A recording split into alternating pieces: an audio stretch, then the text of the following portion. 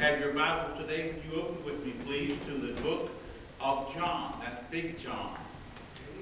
The old mountain preacher referred to the different books. He said Big John, One-Eyed John, Two-Eyed John, and Three-Eyed John.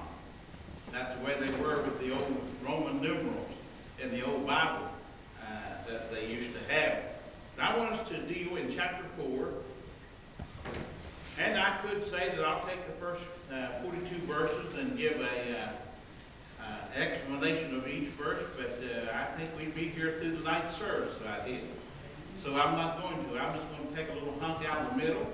And if you'll notice for our text, verse 28 and 29, this is dealing with the woman at the well. And it is a text that has been used. But the truth of the matter about the text of the Bible, they're just inexhaustible. You cannot exhaust the text that God has put in this old book that we call the Bible. And I'm referring to the King James Bible. That's all that we use around here. And for the folks that are watching by way of YouTube, we believe that it is the preserved Word of God. And we believe that it's the Word of God from cover to cover, and we believe the cover because it says the Holy Bible. But notice in verse number 28 and 29, the woman then left her water pot and went her way into the city, and saith unto the men, Come, see a man which told me all things that ever I did. Is not this the Christ? I want to call today from this text and to derive from it a message, if water pots could talk. Most of us have heard some country songs, whether we want to admit it or not, but we've heard songs. And for instance, and I promise I won't sing it, if walls could talk, they would probably tell a lot about the heartaches and the different things that people have experienced. And I want us to deal today with the subject of if the water pot could talk. This verse of Scripture tells us, and it is a wonderful account of what the Lord Jesus did that day when the woman at the well came, and most of us refer to her by that reference. She is the woman at the well. Jesus, I believe, some Bible scholars said that, have said, and we use this as a reference, that he walked 60 miles or so out of his way. I know he walked 60 miles to be baptized, they say, but he went out of his way, and he said, I must needs go through Samaria. And the reason that he went through there was because of a woman that needed to hear what he had to say. I believe that the Lord Jesus, he had all the attributes of God the Father. He knew exactly. He was God, let me simply say, when Mary held him in her arms as a little baby. He was God when he walked the streets of Nazareth as a little child. He was God when he walked out there to the tomb of Lazarus and said, Lazarus, come forth. He was God when they nailed him to an old rugged cross. He was God when he came out of that tomb victorious, and through the death, burial, and resurrection, we have a risen Savior, the Lord Jesus Christ. And he was God, but yet he was concerned about one individual. Let me say that he's concerned about you. If you were the only person in this world, the Lord Jesus Christ would have went to Calvary's cross and let them nail him to that old rugged cross. And there he would have atoned. He atoned for the sins of every individual and made the door of salvation open, that people by faith could trust what he did on the cross of Calvary. But I want us to go back to and look at this woman's sordid past. I want us to see her, and as many people have seen her. We find a woman that the Bible declares concerning her that she had had 5 husbands, and the man she was with then was not her husband. Now, there are some folks that feel like if you have been through the divorce court, that you are you're done, you're washed up on the beach, God can't ever use you. I know of a church that I was preaching in Dayton, Ohio one time, and the dear pastor told me of a woman in that church, and he said, now, I don't know what all in her past. I know she had a rugged past, but I want you to know she's one of the best bus workers that I've got in this church. She will fill up a bus and bring little kids in from the streets of Dayton, Ohio, and she will give them the gospel, and we'll see them walk the aisle and trust Christ as Savior. I want you to know I don't care about people's sordid past. I don't care what's been in the past on them. If they have been blood washed and bought by the Lord Jesus Christ, which they are welcome. And God can find a seat. God can find a place. God can find something they can do. And he can say, hey, they are white. They're washed by the blood of the Lamb, and they're going to heaven. And all the devils in hell can't keep them out. Well, here was a woman that I want us to notice today. But you say, boy, if that water pot could talk, it would tell us something. Yeah? And sometimes the water pots in our life could tell something. But we'd rather they just keep their mouth shut, wouldn't we? Well, you see, first of all, we noticed that she left. If we could talk to that water pot, I think it would say, well, she left me because of the lie that he offered her. Jesus said, I give you eternal life. He said, if you will trust me, there will be a well of water springing up in your soul that will go through all eternity. Now, there's some folks who believe that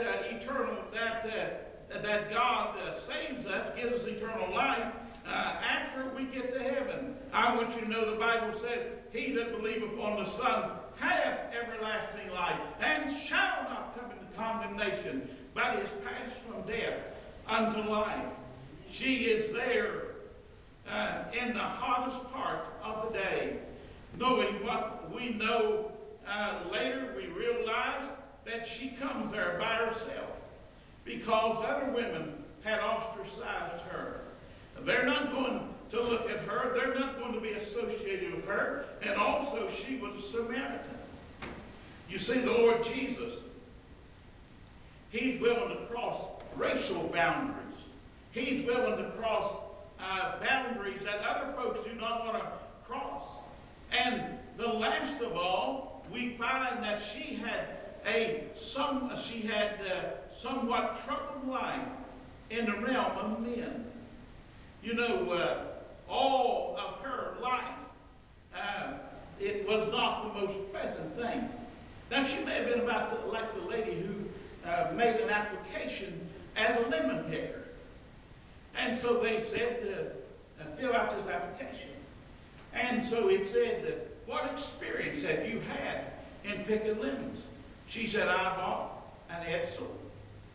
I bought a Falcon. I bought a Pinto.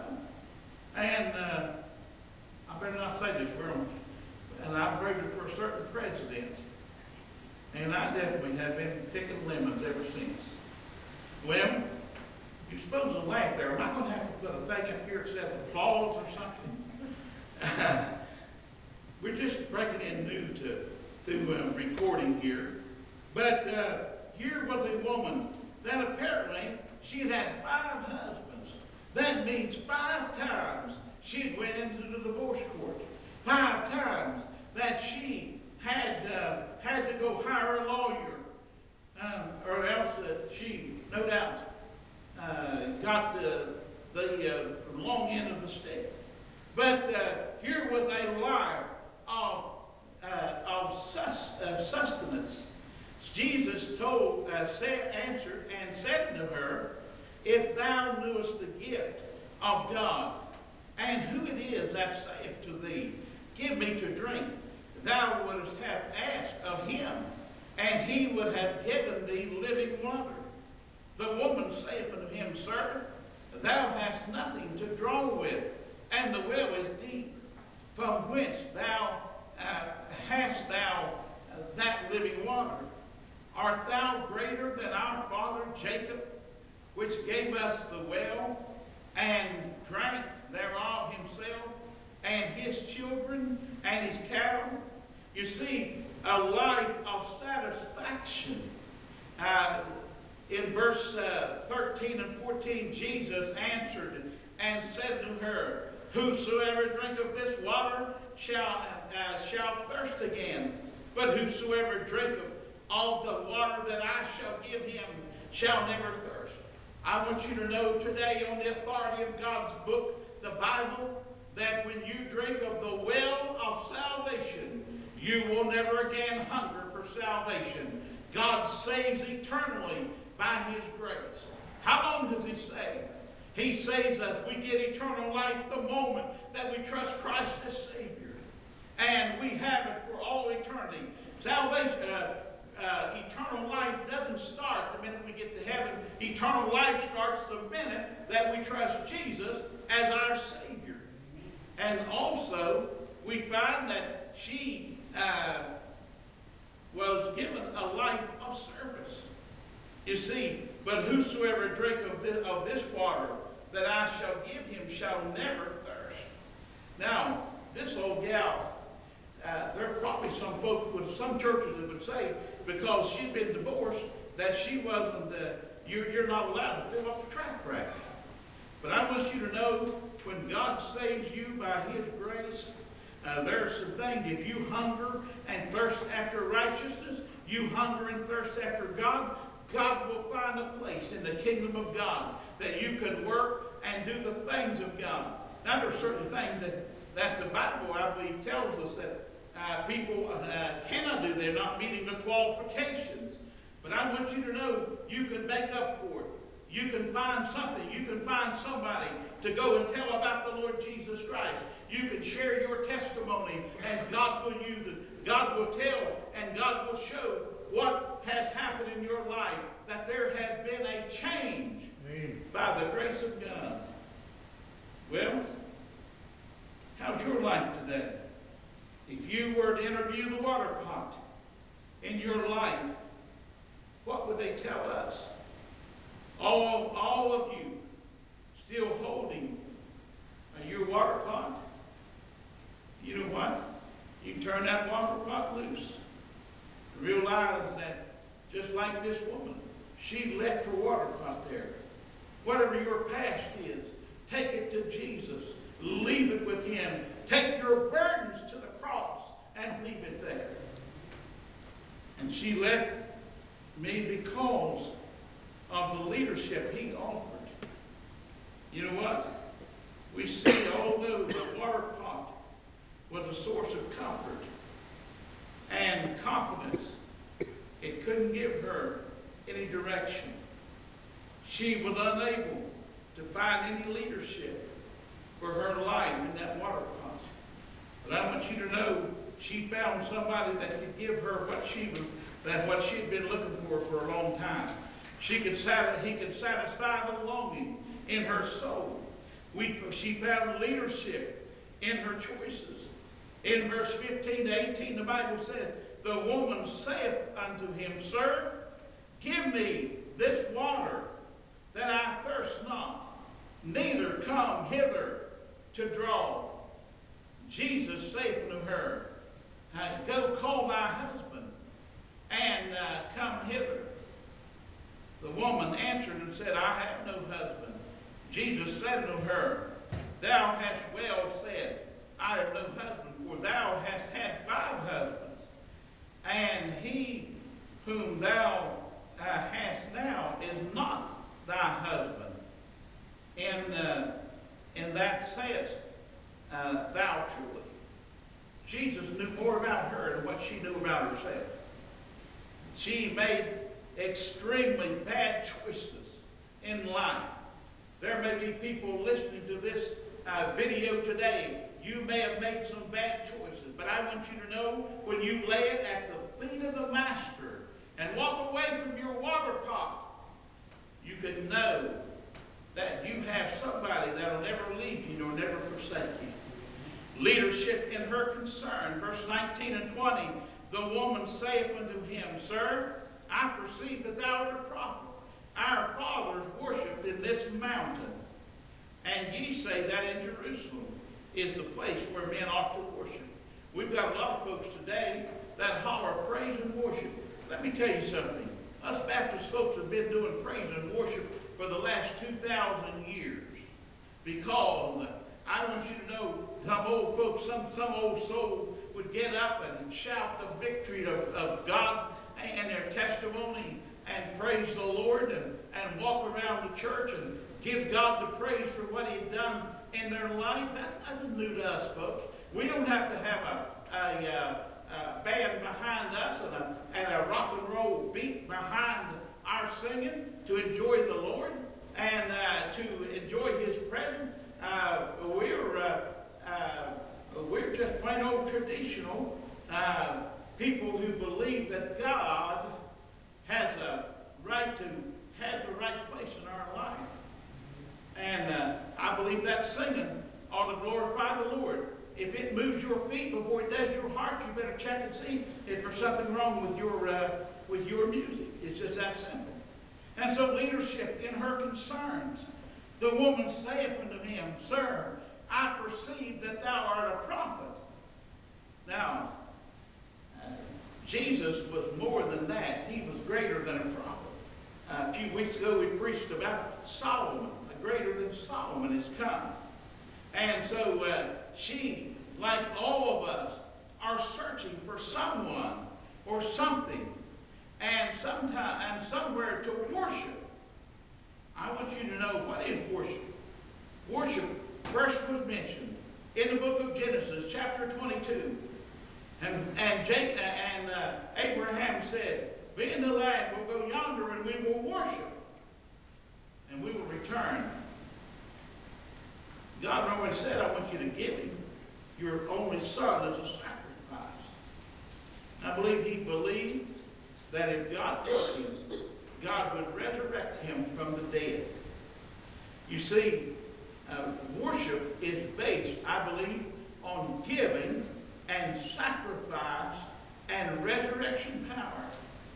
And that's exactly what Jesus is capable of doing. You see, he's capable of giving leadership in confusion. She got more concerned about the where of worship and the how of worship. She got more concerned about the wrong issues. But he said in verse 24, God is a spirit, and they that worship Him must worship Him in spirit and in truth. There's some folks that are not concerned about the truth part.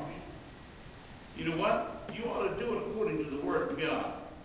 If your worship does not exalt the risen Savior that lived and died and resurrected from the grave, then if yours is just to stir the emotion, it's not of God many times.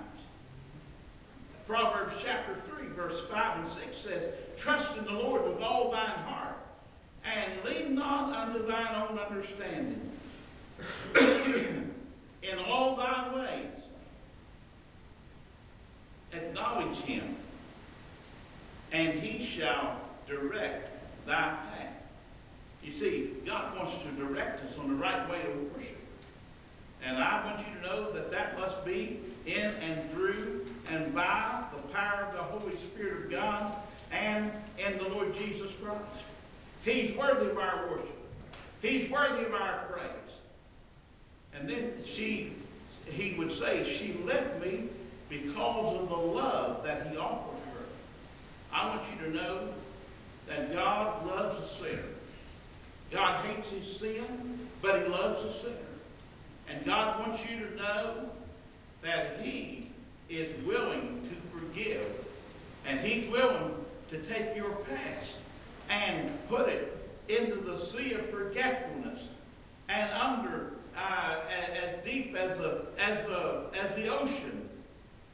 He doesn't say, I'll put your sins on the backside of the moon, where somebody get in a fine ship and go back there and say, yeah, there's your sins, I found them.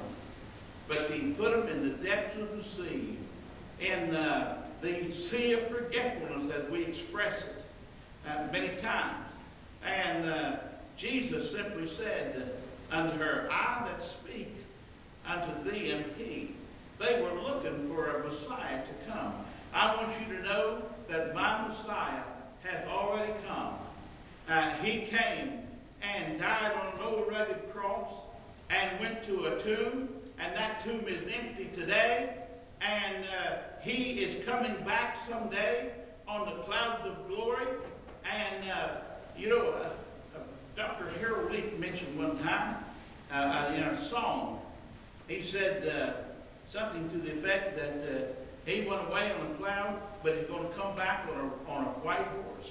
And he tied that to the Lone Ranger. You always ride off on a white horse. And but someday, the Lord Jesus Christ, he's coming back in a cloud, but a few years later, he's coming back on white horses, and we're going to be riding with him. And that's a victory that we have in the Lord Jesus Christ. Everything came into focus for her. She now realized that true love, what it really was. She had somebody that would never leave her or never forsake her. And in the Word of God, the Bible tells us in 1 John chapter 4, verse 14 and 19, the Bible says, and we have seen and do testify that the Father sent the Son to be the Savior of the world. Whosoever shall confess that Jesus is the Son of God, God dwelleth in him, and he is God.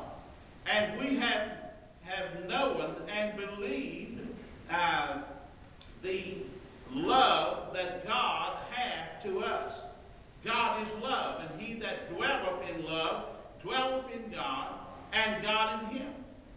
Herein is our love made perfect, that we may have boldness in the day of judgment. Because as he is, so are we in this world. There is no fear in love, but perfect love casteth out fear, because fear hath torment. He that feareth is not made perfect in love. We love him because he first loved us. There was nothing in my life nor yours that caused God's love to be attractive to me. But his nature.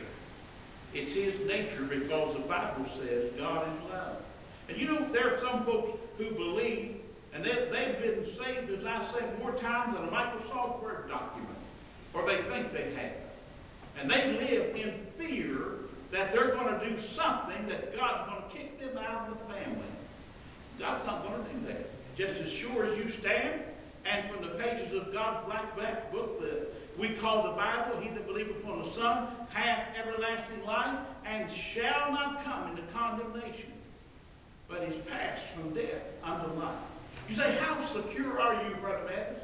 I'm secure enough, as old Billy Kelly used to say, that I could swing over hell by a rotten cornstalk and spit in the devil's eye and know that I was eternally saved. That's how secure we are as the children of God. God's love will make you willing to share God's love. We see, you watch what this chapter goes on to say. Now, if a man say, I love God, and hateth his brother, he's a liar. For he that loveth not his brother, whom he hath seen, how can he love God whom he hath not seen? And this commandment have we from him, that he whom God loveth,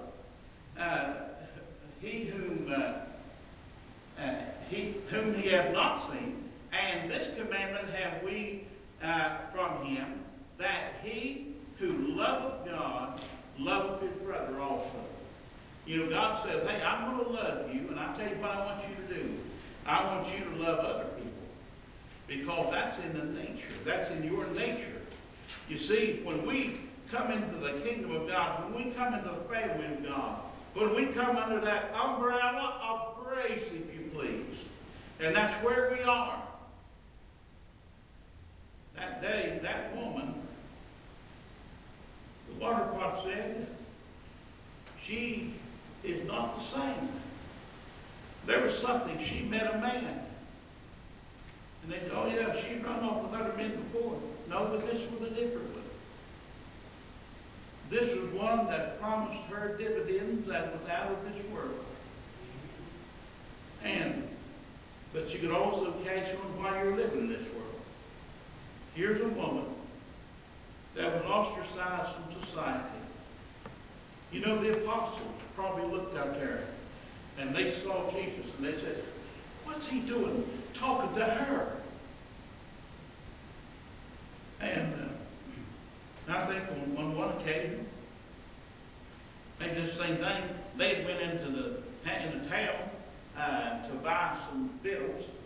That translates into potted meat and Vienna sausage and saltine crackers and that good stuff that we got like when you go out fishing and rent digging. You won't find that in the book, though, by the way. God didn't tell us what they went and bought. But Jesus said, I've got meat to eat that you know not of. You see, his meat was doing the will of God. Now let me simply say, you need to leave your water pot and walk away. If you're listening to my voice today, let me talk just a minute. Let me share with you. God loves you. Christ died for you on the old rugged cross. As the piano begins to play, if Sonia comes to the piano and she begins to play, just as I am, without one plea, but that thy blood was shed for me. O Lamb of God, I come. And while the camera remains on it, we've got enough time. I trust today, people that are listening, that you would look to the Lord Jesus Christ. If you're without Christ the Savior, that you would say, Lord, I'm a sinner. Right now I trust what Jesus did on the cross of Calvary as full and final payment of my sin debt before God. Would you do business with God today?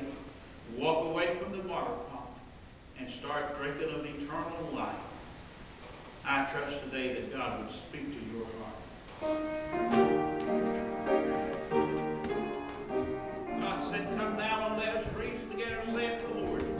Though your sins be as scarlet, they shall be as white as snow. Though they be red like crimson, they shall be as wool. Do you need to come and pray today? Maybe there's folks today that you know that without Christ as Savior. Whether you pray back there or whether you come to the front of this church, that's between you and God. And I want you to today to realize, and I want you to pray, Holy Spirit of God, lay some soul upon my heart and love that soul through me. Will you do it today?